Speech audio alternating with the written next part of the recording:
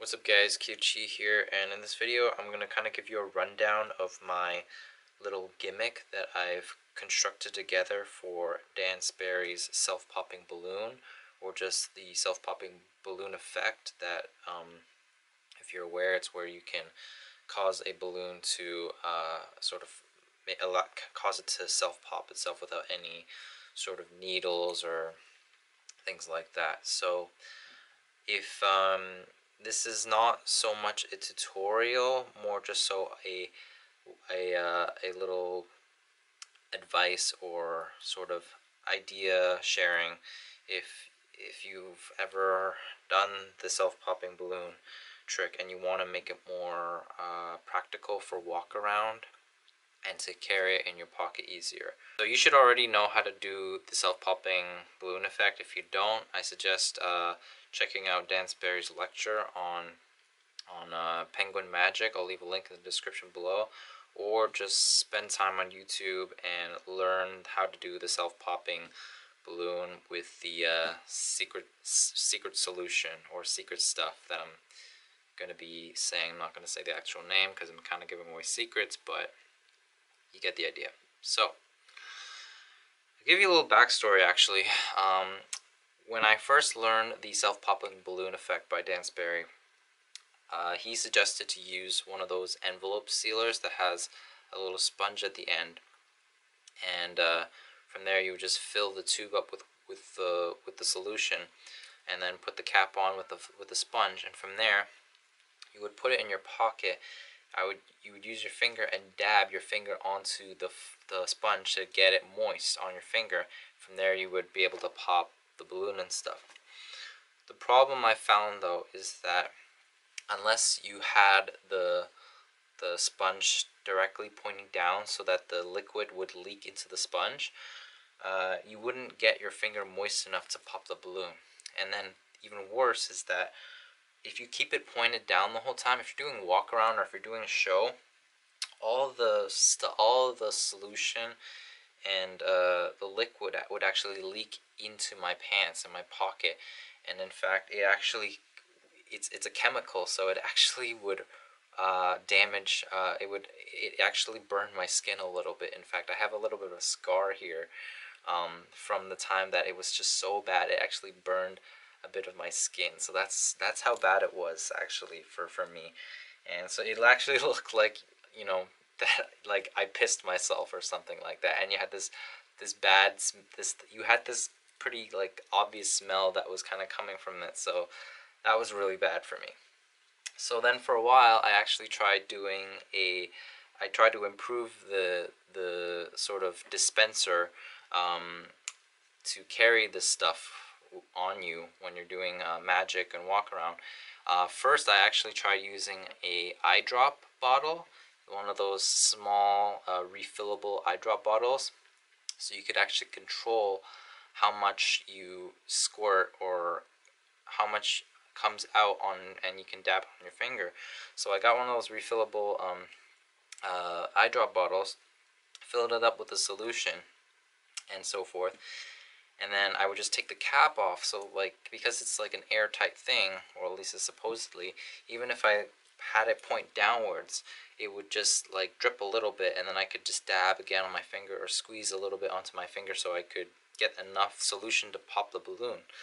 But then my last time I tried doing it in a show, I was kind of sitting down and the eye drop bottle was pointing down again. So I wanted to have at least as minimal manipulation in my pocket as possible, because I wanted to be able to simply just reach in my pocket, get a little bit of solution on my finger, and then be able to go into the effect and pop the balloon without having to go like this all the time in my pocket to draw suspicion.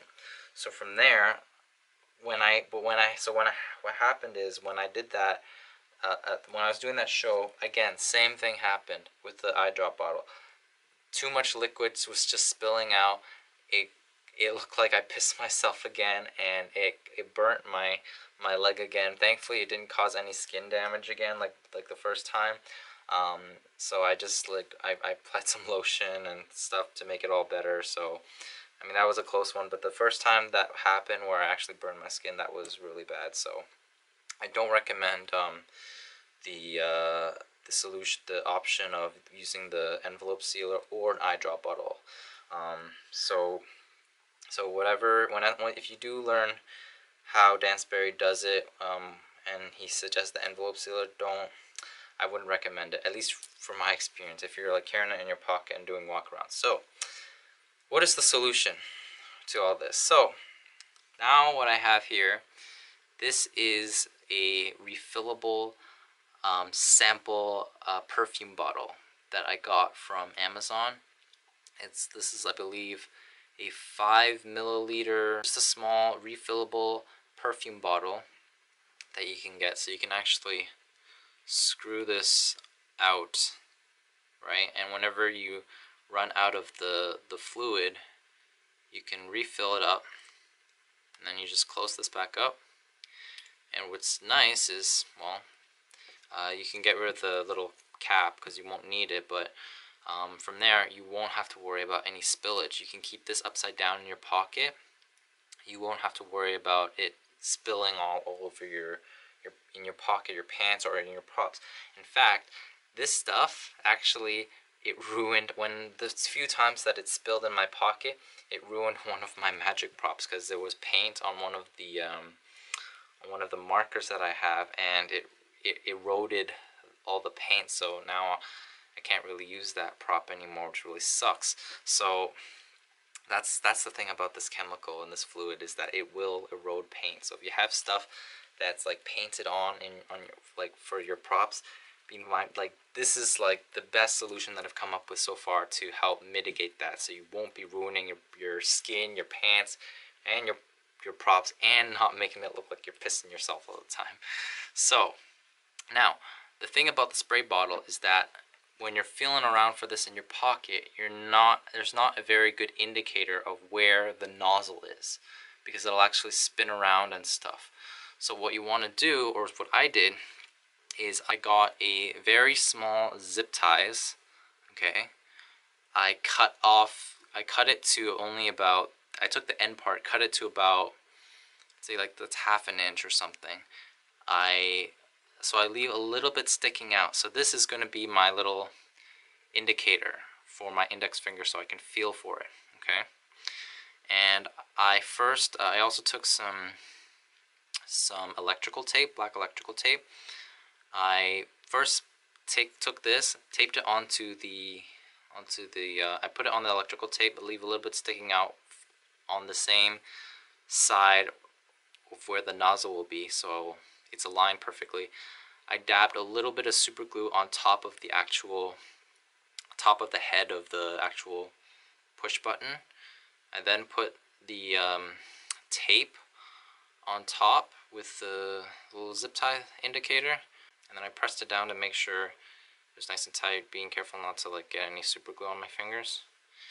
And you can do this, and you would do this before filling up the bottle with fluid, so you don't actually accidentally keep spraying yourself with fluid and stuff. But once you get it on there and just let it dry, now what's nice is that this is fairly firm onto the spray bottle, and now you can actually control how much you put on your finger and stuff. So what's great about this now, I don't have to worry about spillage. Even when I spray this in my pocket, there's not gonna be so much that it ruins the stuff in my other props in my pocket, and it doesn't cause a big leak. It's not gonna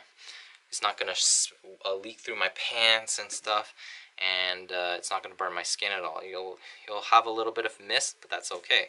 It's not gonna be as obvious. So what happens now is, what's great about this is, now once you have enough, once you've filled this up with some of your fluid, okay, you're gonna put this in your pocket. Now for me, I'm right-handed, so the nozzle part is gonna be this way in my pocket. So this is gonna go here in my pocket with the nozzle this way. Okay, and now what's great is that, so I already have a couple balloons blown up here. So say I have them blow the balloon up or whatever, right? You can have them blow up the balloon to misdirect while you do this, or you can blow the balloon up yourself and then ask them to examine it, make sure it's normal, and you can, while they're doing that, you can feel around in your pocket for the little zip tie nub, okay?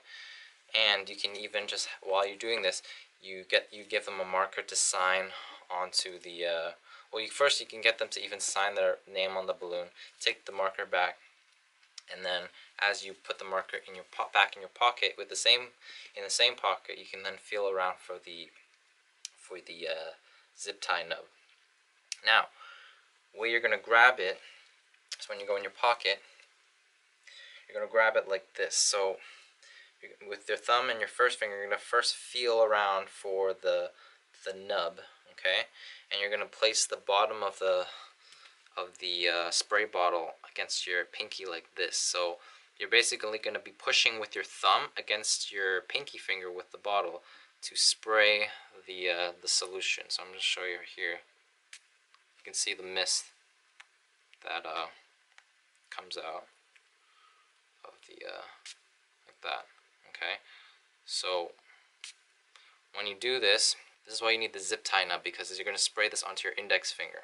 Okay, so you're going to feel around in your pocket for the nub, line it up, have your first finger touch that nub while this base is against your pinky finger. So once you feel for it, and I'm doing this in my pocket so you don't see this, and there's not going to be a cloud of mist, but I'll do it for once on the in exposed view. So once you actually spray it on your finger like this, now I don't know if you'll be able to see, but I already got a nice good amount of fluid onto my index finger now. And keep in mind, I'm never going to show this to the spectator like this. It's always going to be very casual, just like this. And this is all happening in the pocket as well. There's not going to be a lot of there's not going to be a cloud of mist or smell that you're going to sense. And even now, if I let a little bit of time go by, it's still going to be enough to pop the balloon most times, as long as you're not burning too much time. But because if I do it more in the pocket, it's more enclosed, so it's not gonna go all over the place as much as it did here. So it evaporates pretty quickly. So I guess again, don't burn too much time. Just do a quick spray. One spray is all you should really need. Okay, so just do one quick spray, and now you can come out and you see I got a little bit of my finger, and you can do your presentation. It's like yada yada, and then go ahead and pop the balloon. Okay, so now if just a quick demo here. So you have your balloon, right?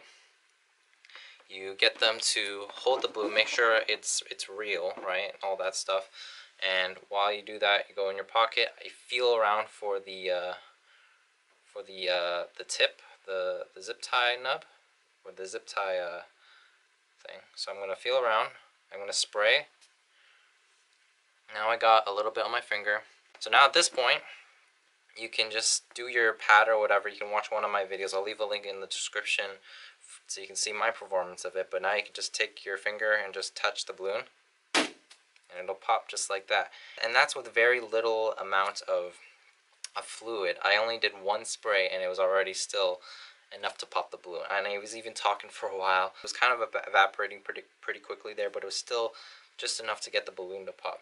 So, and that's the nice thing too, is that this stuff evaporates pretty quickly. Once you're done, you can just wipe your hands, show your hands are clean. And the best part is it gets rid of all of those issues that I mentioned with ruining your props, leaking, and getting it all over your pants and stuff. I'll do it one more time here just with this last balloon I have. So again, misdirect, get them to check out the balloon, hold it like so, do your patter, or just direct attention away from just having your hand in your pocket. Even once you come out with your hand empty, it looks like you've got nothing to hide. So I'm just gonna, again, in this position with the thumb and the pinky and my index finger on the tab, I'm just gonna do a quick spray to patter, and so, and then however you go about doing it, take your finger, you're gonna touch the balloon, and you pop the balloon just like that, and you get rid of any sort of evidence.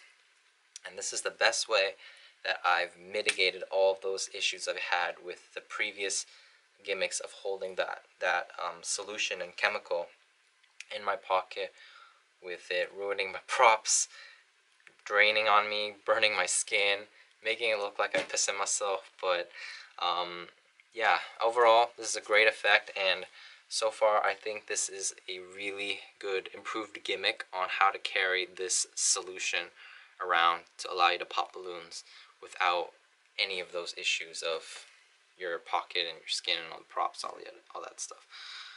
So yeah, this is the current product. So if you have any questions about this, I'll leave a link too of where you can get these refillable perfume bottles. And you know, if you've already do this trick, or if you don't do this trick and you want to do it now, definitely check out a couple of the videos and links that I'll leave in the description. And other than that, hope you go have fun. Hope you have fun with this effect and blow some minds. Thanks for watching, guys.